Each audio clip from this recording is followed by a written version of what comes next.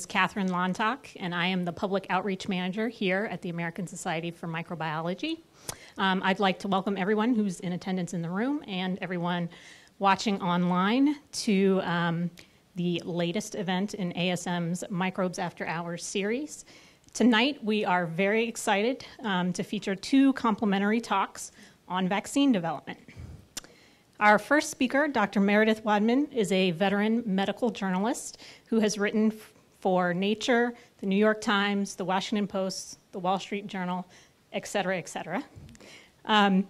She is currently a staff writer at Science. Dr. Wadman earned her medical degree at the University of Oxford, where she was a Rhodes Scholar, and her master's degree in journalism from Columbia University.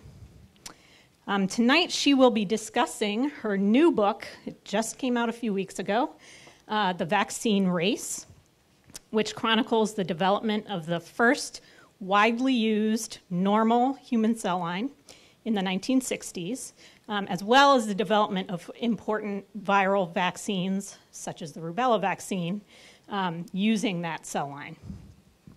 Our second speaker is Dr. April Killikelly, who is a postdoctoral fellow at the Vaccine Research Center just down the road at the National Institute of Allergy and Infectious Disease, which is part of the National Institutes of Health.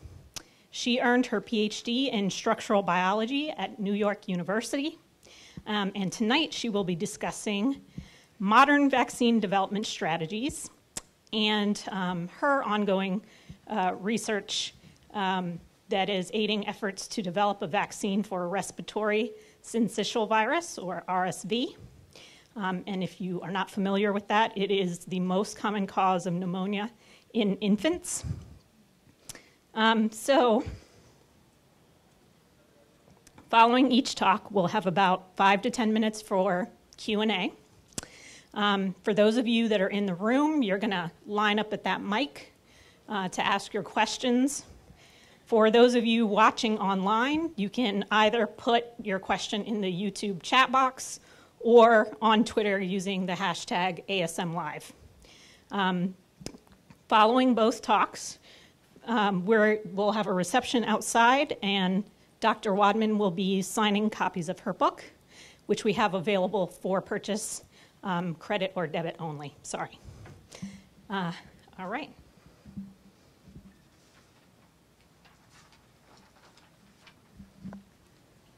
Thanks, Catherine. It's a pleasure to be here with you all, and I'm particularly grateful to ASM for organizing this, to Catherine and the staff who've put a lot of hard work into it.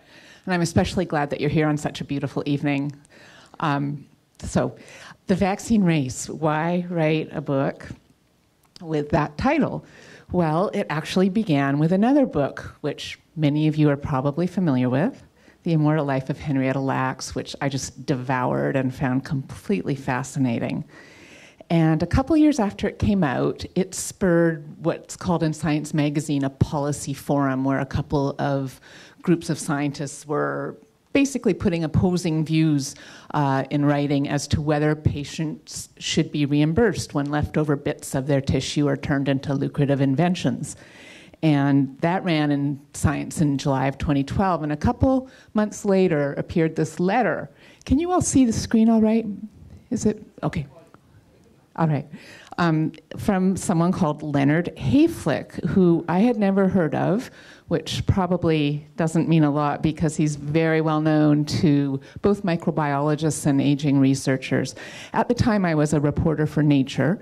And what he wrote was, essentially, well, the HeLa cells are getting all the attention, but in 1962, I derived the WI38 cell line from an aborted fetus from Sweden, and it's been used to make vaccines that have protected hundreds of millions of people, and it was the object of a big intellectual property fight between me and the NIH in the 1970s. And it's still disputed as to who owns self-replicating cell lines. And I thought, wow, you've got abortions and vaccines and an intellectual property fight all in one episode. Like, how come no one's written a book about this? And I was on the phone to Hayflick a couple days later and said, is there an untold story here? And he said, "Is there ever?" He lives in Northern California on these beautiful bluffs at a place called the Sea Ranch. And I was able to go out shortly thereafter and visit him and spend many hours hearing his story, which took me back to the late 1960s to this place called the Wistar Institute of Anatomy and Biology, which is an independent institute built in the 1890s, tucked away on prime real estate in the heart of the University of Pennsylvania campus. Now, it had been a moribund place in the late 50s, occupied only by a sort of under-the-radar illegitimate fertility clinic, and run by the acting director who had some issues with his management style, shall we say. And then several aging, in their 80s scientists, junior scientists, came and went very quickly because it was clear that the Wistar was kind of a dead-end place. Well, along into the Wistar in the late 50s came the character in the middle of this photo, Hilary Kaprowski, a larger-than-life sort of Epicurean Polish immigrant who not only was a brilliant virologist, but was a concert-level piano player who had nearly pursued that route to a career. He took over the Wistar and turned it from this dead, kind of creepy mausoleum into a thriving crossroads of virology where he recruited Nobel-caliber scientists. And that's what the place was like in the early 1960s, shortly after he hired Len Hayflick, then age 30, no, not even 30 at the time he was hired in 1958, but by 1962, age 34.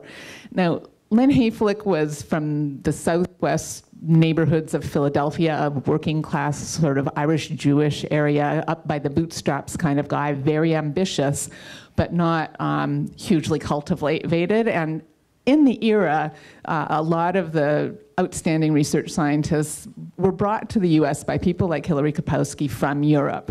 And Kaprowski kind of, it's thought, looked down on American scientists. And he certainly didn't think a great deal of Hayflick, whom he hired to be a cell culturist, to sort of a supporting actor to the star cast of virologists who occupied the upper echelons of the Wistar Institute. So Hayflick's job was to get cells ready for these guys and to pass them over. But he was really ambitious and wasn't going to be just in a servant's type of role. And he began to experiment on the side. The really hot question at the time was whether viruses could cause cancer. And across the street at the hospital of the University of Pennsylvania, there was a outspoken king of the hospital named Isidore Schwanner-Ravden, a hard-charging surgeon who was happy to work with the Wistar to provide all manner of tissue samples to the researchers there. And Hayflick began to receive fetuses from abortions on a regular basis and to try to grow those fetal cells in culture. He wanted fetuses because he wanted to make sure that the tissues he received were not contaminated with the kind of viruses that you or I might have after walking on the surface of the earth for many years. Fetuses were, as things went, relatively protected in the womb. How were these abortions happening, by the way? Abortion was a criminal offense in all 50 states at the time, and in Pennsylvania there was not even an exception for the life of the mother. Well, there was a sort of parallel universe in major academic medical centers where authorities tolerated abortions being performed by medical doctors for when they ascertained or when they judged that they were needed for medical reasons. So that's what happened. Anyway, Hayflick began cultures of these fetuses, which he received at irregular intervals. And after a time, he realized that the older cells from the fetuses he had got longest to go were dying in their lab dishes. And he was like, why? Because the wisdom at the time was that cells properly cultivated in the lab should grow forever. And he eventually came to the conclusion that that was plain wrong, even though it was touted by all the highest biologists in the US at the time and around the world. And so he published this really iconoclastic paper that said, no, cells age and die in the lab, just like human beings do eventually. And I should preface that by saying normal cells age and die in the lab, because cancerous cells, by definition, obviously are immortal. So that got Hayflick a lot of pushback, but he was very determined, and he was a complete maverick. He was not willing to be quiet or to, he enjoyed challenging authority, essentially. So his next exploit, I guess is a fair way to put it, was to develop a cell line from an aborted fetus. And it became a little difficult with the surgeons at Penn after a while, who were not really thrilled with last viewed. Sorry, I'm having trouble advancing the slides here. Anyone want to jump up and see what I've done? Let's see, next, how about? Oh, there we go. Okay, so there was another reason that Hayflick wanted to develop a brand new pristine cell line in 1962. And it was this. Oh, sorry, those are the cells, young on the left, old on the right, that he realized died in their lab dishes. So you can see how disorganized and essentially elderly the cells on the right are. And when they hit that sort of aged, what he called senescent point, that's when they hit what has come to be known as the Hayflick limit, which is very well known to anyone with an interest in aging. And his discovery of the Hayflick limit opened up the whole field of the study of of cellular aging, which eventually led to a Nobel Prize related to telomeres and telomerase in 2009. But I'm getting sidetracked. Why would he want to derive a new, clean human fetal cell line in 1962? The answer begins with the rhesus monkey. Rhesus monkey kidney cells were used in the 1950s to grow both the Salk and later the Sabin polio vaccine. You need, just really brief, I hate to call it a lesson, but whatever. Viruses need cells in order to reproduce themselves. They invade the cell, they hijack its machinery, and then the cell spews out numerous copies of the same virus. So to make a vaccine in the day, they would take, in the case of the Salk vaccine, poliovirus, grow it in monkey kidney cells, produce masses of it, and then kill it with formaldehyde. You could also weaken a virus, as in the case of the Sabin vaccine, by growing it through generations in the lab in monkey kidney cells. Okay, so what's the problem with monkey kidney cells? Well, in 1959, this unsung woman on the left named Bernice Eddy was working in NIH's vaccine safety division. NIH at the time was the gatekeeper of the US vaccine market. It wasn't FDA in the day. And she discovered, working with some of the kidney cells used to grow polio vaccine, a silent monkey virus that, when it was injected into laboratory hamsters, was uniformly lethal. Well, this was of tremendous concern to regulators, but they kept it quite quiet among themselves until, in the summer of 1961, the National Enquirer, of all papers, broke the story that, lo and behold, the tens of millions of school children who had been vaccinated since 1955 with the Salk polio vaccine, many of them had also received this silent monkey virus, SV40, that was lethal in laboratory hamsters. Well, that was very problematic, and Hayflick entered and said, well, look, I have got this new cell line that is called WI38, comes from lungs from a single aborted fetus, and here my slides are a little out of order.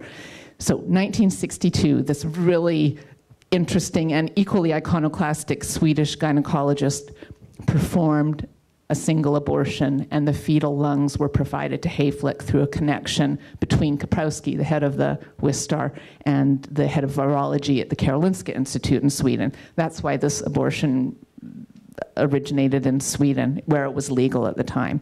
So Hayflick receives these lungs, fetal lungs from Sweden, and he derives WI38. And in the summer of 1962, he creates 800 of these ampules, each with 1 to 3 million cells, fetal lung cells in it. Each of those cells capable of dividing, they had divided through 9 generations, so they had another 41 that they could divide through, essentially, because the Hayflick limit is about 50 cell divisions. What's amazing is you could freeze these cells at 9 divisions and take them out a year or a decade or 40 years later, and they would somehow, in quotes, remember how many times they divided previously, and they'd begin dividing again through another 41 divisions. So in essence, because of the power of exponential growth, Hayflick had created a cell line that was, for practical purposes, infinite. He did not count on the opposition of one unaccountable, inscrutable regulator, Roderick Murray, who essentially ran the division at NIH that approved vaccines for market. His decisions could not be appealed, and he was in the job, it appeared, indefinitely. He'd already been there for 7 years in 1962, and he would be there for another 10 years. He was this really buttoned-down guy, and he did not talk about his thinking, but he had all the power to say yes or no to certain vaccines and to certain substrates, in other words, cells to grow vaccines in, and he did not want Hayflick's WI38 cells to be used for vaccine making. It's not at all clear why. He left no written record. It's fairly certain that it wasn't for religious reasons, and because the director of NIH was a very devout Catholic, and he would offer prayers at various building dedications and so on, and Murray would be seen to sort of roll his eyes. So it's not thought that he had religious opposition. He was probably extremely worried that Hayflick cells would eventually turn cancerous and might cause cancer in vaccinees. Why he thought this was a worse problem than the silent monkey viruses that inhabited monkey kidney cells is not clear. But Europeans soon embraced Hayflick cells for vaccine making, but they went nowhere in this country because of Roderick Murray's opposition. I'm going on way too long. I'm going to cut to the chase. There was a big rubella epidemic in 1964, which I'm happy to answer questions about. Rubella, like Zika, devastates fetuses. If a pregnant woman gets it in her first trimester, it's almost 90 to 100% sure to do fetal damage. These kids were born blind, deaf, with heart defects, with intellectual disabilities, many other problems, and often combinations of these problems. And you can imagine with a historic epidemic of unprecedented proportions, pregnant women in the absence of a vaccine, or women who thought they might be pregnant, were really scared, especially since between a half and 2/3 of people infected with rubella, also known as German measles, did not show evidence that they were infected. So it was a really scary time to be a woman of childbearing age in the US, and that set off a vaccine race, which Stanley Plotkin, Hayflick's contemporary at the Wistar Institute, a young pediatrician, soon jumped into with both feet, racing to use Hayflick's WI38 cells as mini vaccine factories to generate a rubella vaccine. He quickly did this in 1964. He captured the vaccine virus. What happened was he was one of the only doctors in Philadelphia who knew how to run this very obscure and new blood test that would tell a pregnant woman whether or not she in fact had contracted rubella. And so he was besieged with these pregnant couples and women coming to him on a room on the side of his lab at the Wistar saying, please test us, test my wife, should we go ahead with this pregnancy? And when results came back positive that she had been infected, Plotkin would ask, if you choose an abortion, could I receive the fetus? And so he received 31 fetuses in the course of 1964. And from one of these, the 27th, he captured the rubella virus that he then weakened in Hayflick's WI38 cells to produce the vaccine that was ultimately approved after Roderick Murray's departure in 1979 and has been used to vaccinate American toddlers ever since. It's also used in virtually all the rest of the world and succeeded in wiping out rubella in the Western Hemisphere in 2015. There are still occasional cases that are imported from abroad. The testing of Plotkin's vaccine, like so many trials at that time, was conducted on institutionalized populations. Archbishop John Joseph Kroll of Philadelphia, who incidentally was adamantly opposed to abortion, but Plotkin didn't tell him how he developed his vaccine, signed off on testing on 1- and 2-year-old toddlers at this Southwest Philadelphia orphanage called the St. Vincent's Home for Children. And after that, after he had sort of run through that population of captive test subjects, he moved out to a Pennsylvania state home for intellectually disabled kids and further tested the vaccine there. Plotkin was not an outlier in this regard. Virtually all major scientists in the US were using these populations of essentially powerless people. It was very sobering to me in the course of researching this book to discover just how widespread this was. So after years of work in resistance, in 1979, Plotkin's rubella vaccine becomes the R in Merck's MMR vaccine. And the first vaccine of any kind made in WI38 cells and approved for market in the US was approved in 1972. It was a polio vaccine made by Pfizer with WI38 Hayflick emblazoned on the side.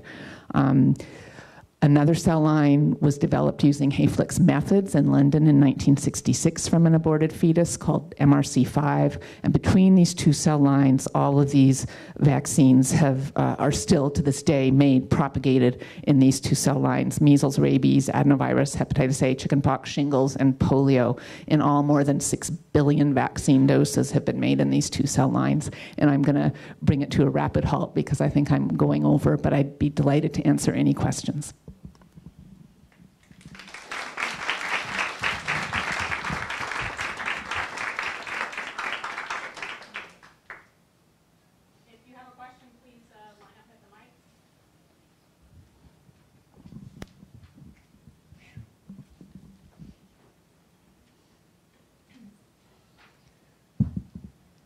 Can you fast forward to some of the updates that have resulted from? You mean fast forward in time? Sure. I thought you meant through the slide deck. Oh, no. So I'm not totally understanding your question. Well, there were certain diseases that apparently have been either mitigated or eliminated in the last couple of decades. Sure, well, polio is nearly gone. It's still present in Afghanistan, Pakistan, and Nigeria, I believe. That's the closest to victory that I can think of apart from smallpox, but smallpox has been gone for decades. Rubella is still, damages roughly 100,000 newborns around the world every year. Only 72% of countries have it as a part of their childhood vaccination schedule. Many of them are in parts of Asia and sub-Saharan Africa. So it's kind of ironic because Zika has damaged up to getting close to 3,000 fetuses, but this silent group of 100,000 every year, rubella babies, are really not on anyone's radar. Oh, Ebola, right. I'm going to leave Ebola to April because she's much more kind of in the now. Hello. What do you think about parents these days who don't want to get their children vaccinated? I'm very troubled, and I think that movement is growing, if not larger in numbers, certainly more vocal, helped by the occupant of the Oval Office to a degree. And I think it's understandable in parents who did not grow up in the bad old days or don't have a memory of the bad old days when you would see kids in iron lungs with polio, or lose toddlers to diphtheria or measles invading their lungs. It's easy to get complacent, and in this sense, vaccines are a bit a victim of their own success. I think that I think there's sort of a division among vaccine resistors. There are people who are totally dug in and will not vaccinate their kids, and you can talk till you're blue in the face about the evidence for vaccines being safe and effective, and it won't change them. Then there are so-called vaccine hesitant parents. They may be young, they may be new parents, they may have heard Donald Trump did something with what, they may just hear the urban myth about autism, which is totally redundantly disproven, but be worried but not dug in. And I think for those folks, it's really important to listen with empathy, to urge them to talk with their pediatricians, which is one of the few approaches that has been found successful in persuading vaccine-hesitant parents. I think evidence is really important, but I think listening and affirming is important too, like affirming fears, because who of us who's ever been a parent hasn't been afraid for our child's health at some point or for their safety? So I hope does that begin to answer? This question comes from Courtney J. on YouTube. What do you see in regards to the potential further use of WI38 in the future? Well, it's kind of ironic because Len Hayflick got in trouble with the federal government in the mid-1970s because he developed the WI38 cells under a contract with the NIH, and the contract stipulated that when it was up, that title to all materials developed on the contract would passed to the federal government, and he didn't like that idea, so he packed all the remaining WI-38 ampules into a liquid nitrogen refrigerator, which looks a bit like a 100-pound bomb minus the wings, strapped it into the backseat of the family sedan beside his kids, and drove off to a new job at Stanford, 3,000 miles from the Wistar Institute, leaving the Wistar, and particularly Hillary Kaprowski, fit to be tied. This all came back to bite him in the mid-'70s when the NIH descended on him with an investigation and repossessed all the cells. It turned out that many of them had been contaminated. Hayflick hadn't used antibiotics in initially preserving them because there was some worry at the time that antibiotics would spoil them for vaccine making because people might have allergic reactions to the antibiotics. So he took a calculated risk in not using them, but many of the ampules were contaminated. However, when the government repossessed them, it emerged that there were a dozen or so ampules that were not contaminated. The government, FDA particularly, expanded those ampules slightly and froze them under 24-hour protection at the American Type Culture Collection, where they reside to this day. There's about 80 vaccine-ready ampules of cells, WI-38 cells, that have divided only about 12 or 13 times and could readily be used for vaccine making. But few, if any, manufacturers seem to be aware of that or to be anxious to use them, even though they're sterile and vaccine ready. So they're there. Is there a consensus or a policy on the ownership of cell lines? Oh, I'm afraid you may be beyond my pay grade here. They definitely have owners. I don't know that there would be a consensus on whether they should be owned. I think there's a pretty vocal contingent that, for instance, the Lax family suing Johns Hopkins last week, or several of them, not all of them, but her oldest son, Lawrence Lax, and his son, and daughter-in-law suing Johns Hopkins to try to recover some compensation for the creation of the HeLa cells. So there are arguments on both sides of whether donors should be compensated, but I'm afraid I can't answer your question direct on whether there's one uniform policy about ownership. Certainly since 1980, when the Supreme Court ruled that life forms could be patented, it's possible to patent and have title in a cell line. I don't know, maybe that's what you were wondering. Hi. So I noticed on the list of vaccines. I noticed on the list of vaccines made using the WI-38 cell line, there were only like 6 or 7. Is there a reason why that line is still not being used today to develop new vaccines? You know what? I think the technology has moved on. I think that's probably a better question to put to April. Yeah? I'm gonna lob that one over to her. She'll be better prepared to answer it. But I think, in a sense, the technology has moved past using them, in many instances anyway.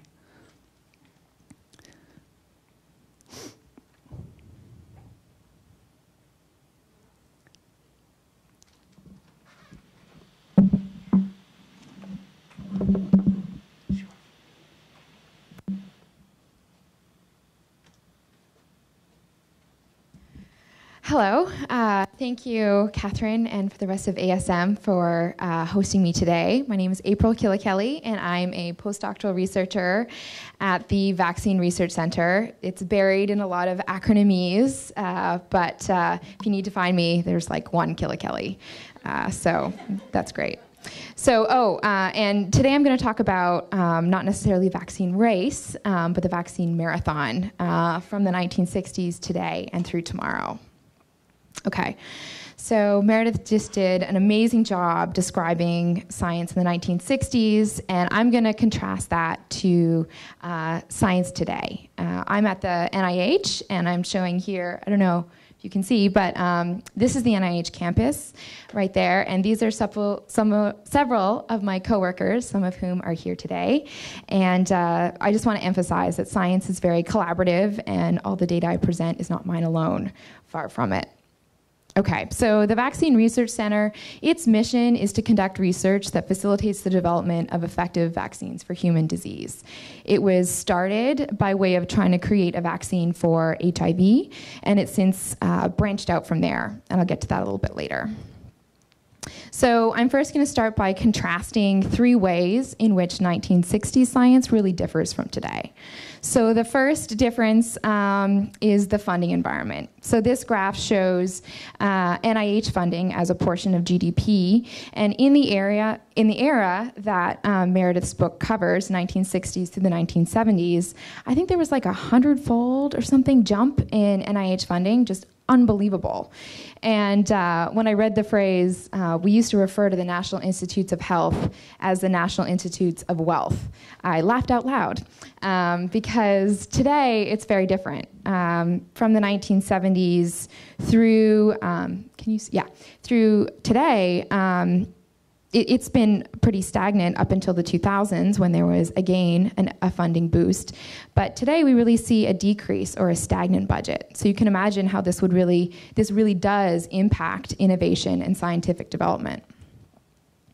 The second difference is clinical testing in vulnerable populations. This is, I think, the second time you're seeing this picture from Meredith's book. This is the orphanage where the rubella vaccine was tested.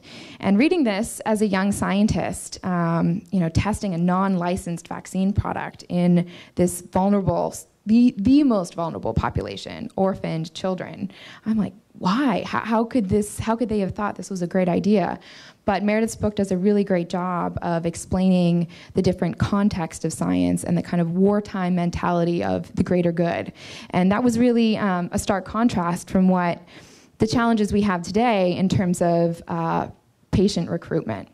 So today we struggle with finding inclusive, informed patient cohorts.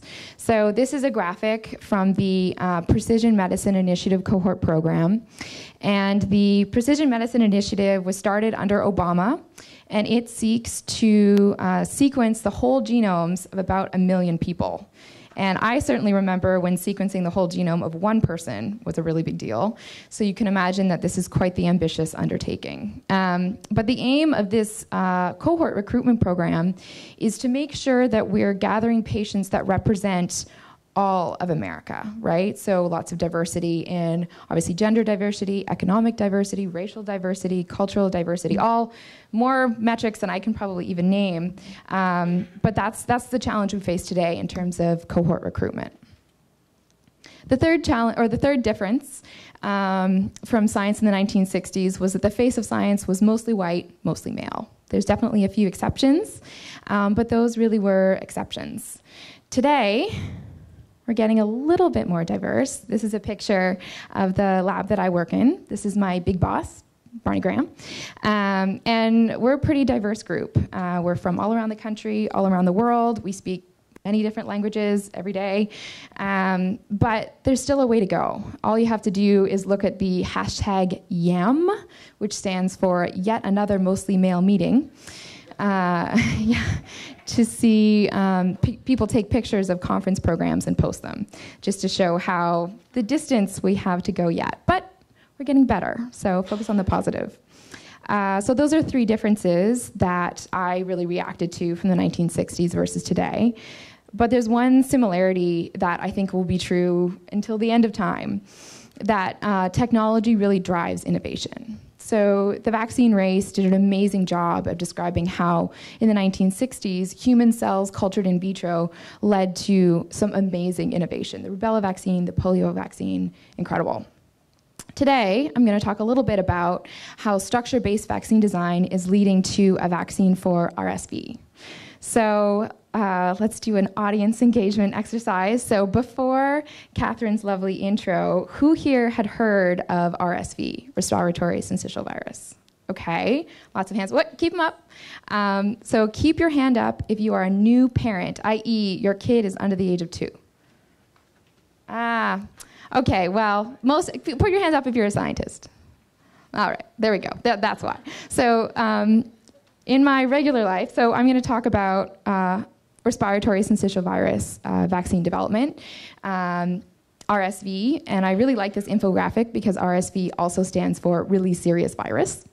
But in my regular life, when I tell people I do RSV development, or RSV vaccine development, people either have no idea what I'm talking about or they have a young infant at home. So the RSV burden of disease is really in the very young infants under the age of 1. RSV, everybody gets infected with RSV by the time they're about 2, but if you're very young and your lungs are very small, the inflammation that results from infection can be very serious. So RSV is the leading cause of infant viral death, and RSV mortality is actually 10 times that of influenza for infants under the age of 1. So you think about how we talk about influenza, we really focus on the disease burden of influenza, but RSV is also a very worthy target of our efforts. So we've talked a little bit, I think this is a little bit of repetition from Meredith's talk, but we talked a little bit about polio and rubella and RSV. These are all viruses. And talking a little bit about what a virus actually is. And sometimes that's really difficult to define because viruses have large variation in structure, complexity, and ecological niche. So this is just an artist's rendering of all different types of viruses. And I think we saw this one previously. This is a phage. It has a really amazingly unique structure, and it infects bacteria. But now, let's look at some data. So that was an artist rendering. These are actual electron micrographs of actual viruses, and you can see that poliovirus looks very different from Epstein-Barr, and indeed looks very different from the other viral types. So in Meredith's book, she talks about how the scientists would actually look at the cell culture and see if viruses were present. And this is an example of data that would tell you, yes, there's a virus there, no, there isn't. And actually viruses can be classified according to how they look. So a second point about viruses is they are non-living, which again makes them a little difficult to categorize. They lack key metabolism and reproduction machinery, meaning that they need to infect cells in order to survive and reproduce. So there's a certain type of viruses that are enclosed by a membrane. And a membrane is just a water exclusion zone that some viruses use, that human cells use to separate the inside from the outside. So here, this is a viral particle, also called a virion, and it contacts a host cell. So all this area is the host cell. So here's the virion. It makes contact with the host cell by way of these proteins on the outside of the viral surface. And then the membranes merge, and what was inside the virus is now inside your cell, and you're infected. So I just really want to emphasize that proteins on the viral surface mediate infection. In particular, this fusion protein mediates that infection process. Zooming in a little more, again, this is the surface of the virus, and up here is the surface of the cell. This viral protein is just hanging out on the surface of the virus, and then when it makes contact with the host cell, part of the viral protein remains stuck in the viral membrane, but then the protein kind of does the splits, and now this protein is bridging both the viral membrane and the host cell membrane. And then there's a change in protein shape, which we can call protein conformational change, and these two membranes merge and we have infection. So before infection, we have this pre-fusion conformation, and after infection, we have this post-fusion conformation. So infection is mediated by a change in protein shape. Proteins are very small. This is a logarithmic scale showing different things that we can see and not see. So with the human eye, we can see ourselves and hen's eggs, but we have a little trouble seeing things at the cellular level. But then we have light microscopes and electron microscopes to help us see things that are much smaller. So when we look here, this is where proteins are. And the difference between the size of a protein and the size of a virus is actually pretty similar to the difference between the size of an egg to the size of a human. So if I'm a virus, this is a protein, to give you a sense of scale. It's actually rather optimistic that you could use electron microscopy to see proteins in great detail, but there's other techniques that we can use, and I'll mention one a little bit later. The second point about proteins is that proteins are polymers. And polymers are large molecules made of repeating units. So an analogy I like to use is a pearl necklace, where the necklace is the polymer, but the repeating unit is the actual pearl. And much like a pearl necklace, typically polymers are made of these repeating units that are very similar to one another, like these different pearls. So a lot of biomolecules are polymers. Today we're going to talk a little bit more about proteins that are made of amino acids, but carbohydrates are made of hexoses and pentoses. DNA and RNA are made of nucleic acids. You get the idea. Okay. So how to build a protein. So initially, these polymers are made of a linear sequence of amino acids shown here. But then they gain a little bit more complexity in three-dimensional structure in what we call secondary structure. And this is very similar to an increase in complexity when you have a series of letters versus a word. A word has a little bit more meaning. And then this secondary structure comes together to form tertiary structure, which is kind of like words coming together to form sentences. And then again, increased complexity when the tertiary structure comes together to form quaternary structure, much like sentences come together to form paragraphs. So there's increasing complexity as you go from linear sequence of amino acids to three-dimensional structure. So the problem is that the linear amino acid sequence of a protein is relatively easy to find, but we don't necessarily know the structure or the function of the protein. So if you can imagine a linear amino acid sequence as this ball of yarn. This ball of yarn could be a hat, which you wear on your head. It could be gloves that you put on your hands. You get the idea. It could be a really amazing periodic table sweatshirt that it's not mine, but I wish it was. But just because you have the amino acid sequence doesn't necessarily tell you what the structure is. So returning to our viral proteins, the pre-fusion and post-fusion conformation of the protein actually have the same linear amino acid sequence. They're the same ball of yarn, and we don't know if it's going to be a scarf, hat, mittens, etc. We need more information. We need the structure to understand how RSV infects cells. So we asked Jason McClellan. Jason is a very talented structural biologist. The technique that he uses is called X-ray crystallography, where you take proteins and you force them to form crystals, which is really tricky, and then you shoot X-rays at them, which is even trickier, and we use that diffraction to find the three-dimensional structure of proteins. It's pretty much wizardry, but Jason is really amazing, and he's currently at Dartmouth. But at the time, he was at the VRC, and he was able to show that the pre-fusion structure and the post-fusion structure are very different. So what I'm showing here are the pictures of the structures, but I want to reiterate that these are actual data. Every one of these little lines, little points, that's a place where an atom sits in space. And you can move these proteins around, you can take them apart, you can ask questions about how they interact with their environment or other proteins. So even though I'm showing pictures, it's actually very impressive data. So Jason was able to show that the pre-fusion F and the post-fusion F have very different structures. And so even if you're not used to playing around with protein structure, you can see that the pre-fusion structure is kind of a little more squat, a little bit more condensed, versus the post-fusion structure is actually a little bit more elongated. And so we can annotate that by this red kind of mushroom and this longer kind of ice cream cone type conformation. And so when we look at the surface of the virus, we can actually see these protein shapes. So this is the surface of RSV, and we zoom in even closer, and we see these shadows.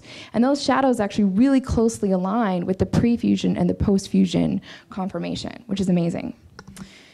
And then we can ask, so to reiterate, the pre-fusion molecule is here before infection, and the post-fusion molecule is here after infection. So we can ask about the function of this protein as well. And here we have a viral particle with pre and post on the surface, and it's pretty infectious. But then as we decrease the amount of pre-F on the surface of the virus, we actually lose infectivity. So we have a lot of really interesting functional information about this protein. But really, how can we use protein structure to design a vaccine? We asked Joan. Joan is an amazing post-baccalaureate scholar in the lab, and she asked some really interesting questions about RSV antibodies. Antibodies are molecules produced by the immune system in response to foreign material. So I say foreign because sometimes you get antibodies against self, but here I'm only talking about foreign, in response to foreign material. There's all different kinds of antibodies found in the blood. So what I'm showing are these Y-shaped molecules are the antibodies, and I'm trying to convey that they have all different specificity.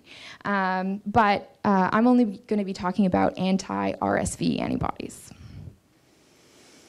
Another important point about antibodies is that they bind to specific regions of molecules, and those are called epitopes. So here, this is a piece of foreign material that we can call an antigen, and there's specific shapes on the surface of this antigen that antibodies will react towards. So blue binds to circle, red binds to square, you get the idea. But if I were to cut this antigen in half and only have this top part, only the blue and the red would bind. The green, its epitope isn't there, so it couldn't bind. So antibodies are very specific for their epitopes. Even though you have all different kinds of antibodies in your blood, each antibody is only specific for that one epitope. So Joan was able to ask and answer some really interesting questions. First, even though the surface of pre and post-F, 50% of it is shared. So they have actually, even though they have a very different kind of overall conformation, there's a central region that's shared by pre and post-F. But when we look at antibody binding of RSV reactive antibodies, overwhelmingly, they only bind to the pre-fusion part, or rather the pre-fusion conformation. So that was really unexpected. And in order to examine this in a little bit more detail, I'm going to talk about neutralizing antibodies. So some antibodies are able to prevent infection or neutralize the virus. So this could be in the context of a lab assay on the bench, or maybe if someone like sneezes on the subway and the virus goes up your nose. If a virus is able to infect a cell, when they come into contact, you have infection. But if you have neutralizing antibodies, like here, the antibody is able to bind to the virus, and then your cell isn't infected. Much happier. So this is all to say that in the case of rubella, and indeed in the case of RSV, neutralizing antibodies are really important for protection, and is what we're trying to elicit via vaccine development. Not all vaccines are like this. I don't want to exclude any cellular immunologists out there, but in this case, antibodies are really important, and in fact, they are the heroes of our immune system in our story. Not all heroes wear capes, but in this case, this one does. Okay, so when we look at all the RSV antibodies, and by that I mean the pre-F and the post-F directed antibodies, we see a high degree of neutralization. But if we remove the pre-fusion specific antibodies, we see a low level of neutralization, meaning that removing pre-fusion antibodies removes the neutralization. Conversely, if we do the same thing and we remove post-F antibodies, we get that same high degree of neutralization, meaning that removing post-fusion antibodies doesn't change the neutralization.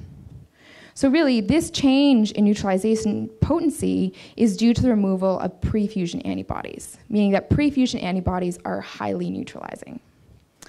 So all of the data that I just showed was to do with sera, or rather people that had been naturally infected. But now what I'm talking about is immunization, where if we immunize non-human primates with this pre-fusion molecule, we get high neutralization. However, if we do the same thing with post-fusion, we get poor neutralization.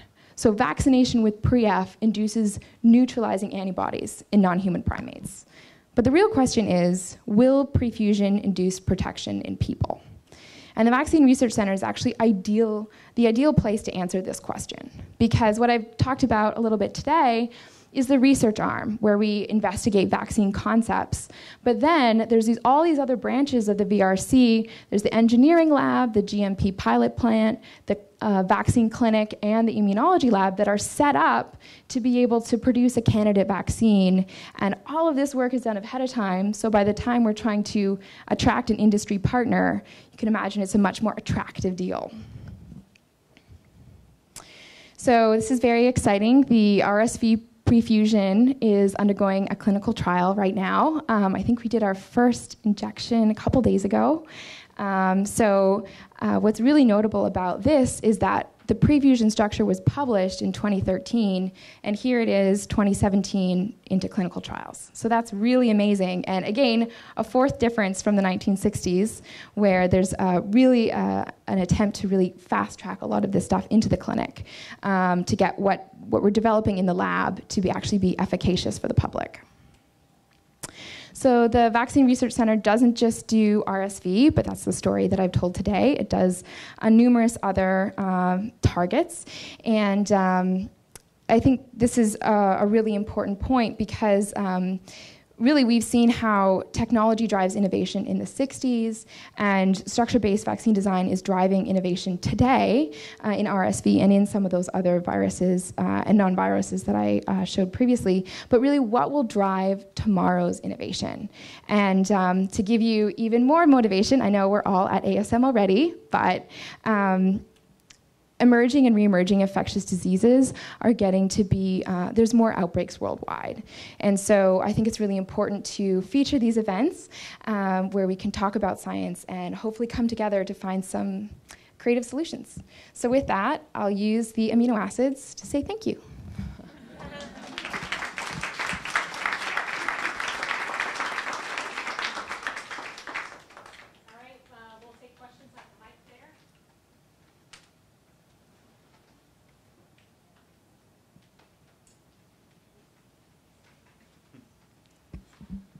Hello.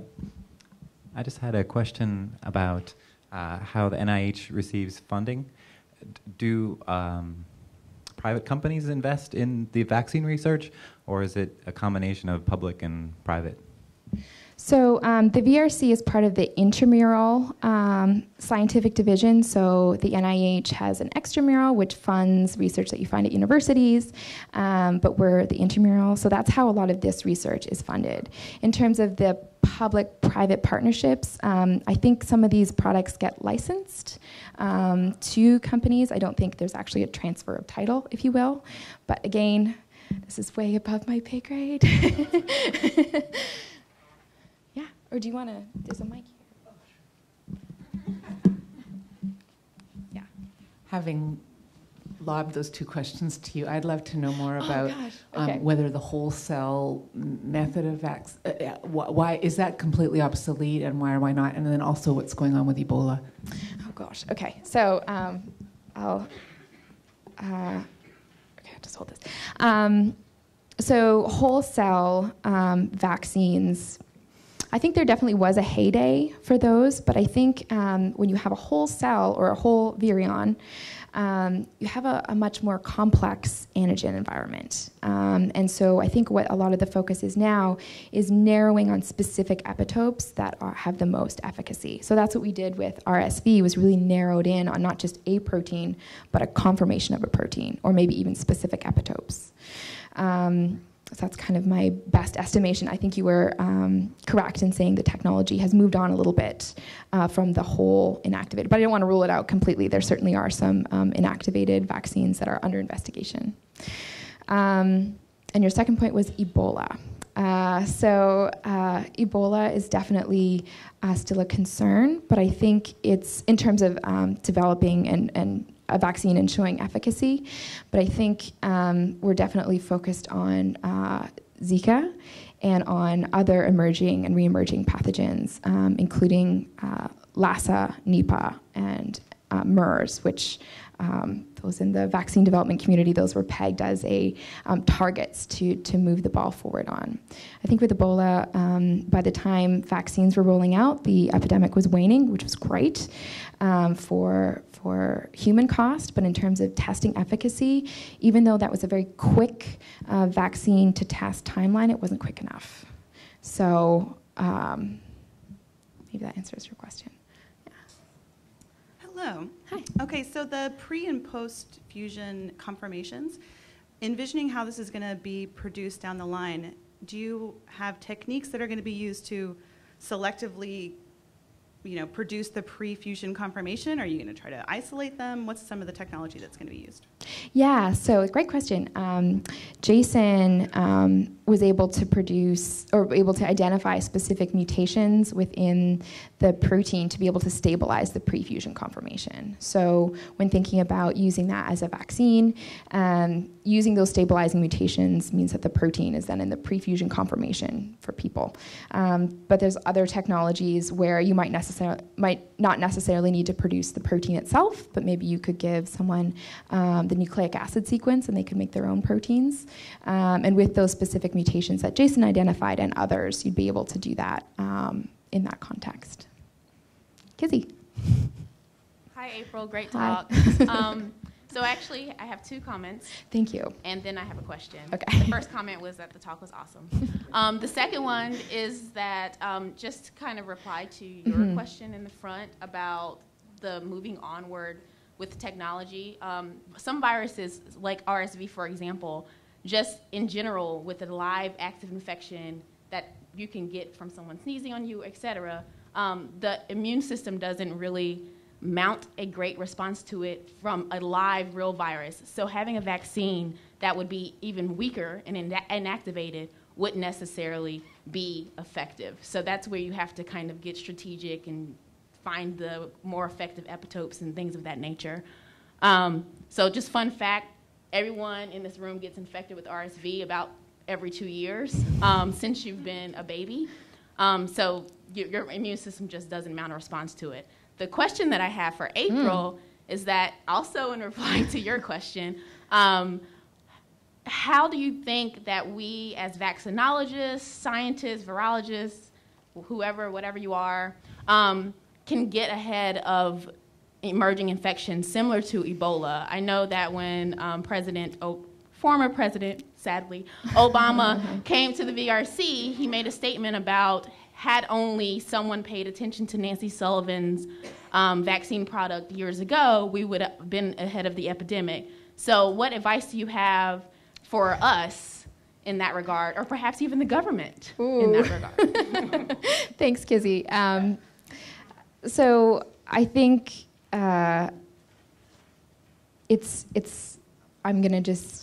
it's about communication and coordination. I think, I don't want to get too political because I don't know who's watching, but I think Tony Fauci definitely, I'm going to punt to his answer to this question, which is that protecting global health and increasing global health infrastructure is actually protecting American interests as well.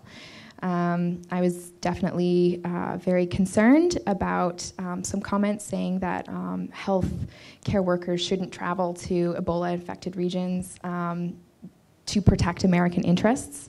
But I think stopping an outbreak, stopping an epidemic at the site where it's causing damage means that we're even much safer here. A wall will not stop a mosquito, and so I think isolation is actually more dangerous than coordination.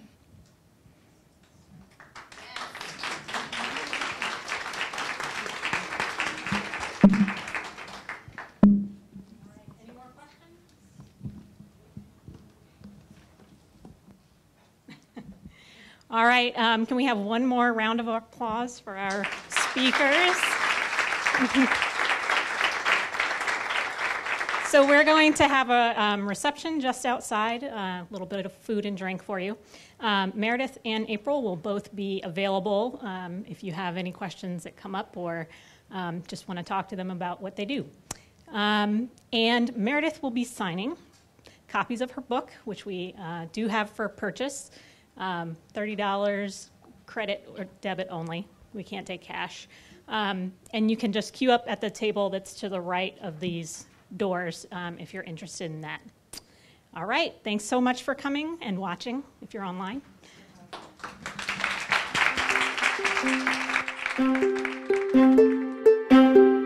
Once you're in the BSL-4 space, the only way you can get out is to go through a chemical shock. It's an unusual room, never seen anything like this. Anybody who has access to this facility first has to go through an R scan. So the HEPA filters filter the air coming out of the facility, and that will remove bacteria, viruses, anything that might constitute any kind of risk, right? Remember, this building is basically a second building inside the main building.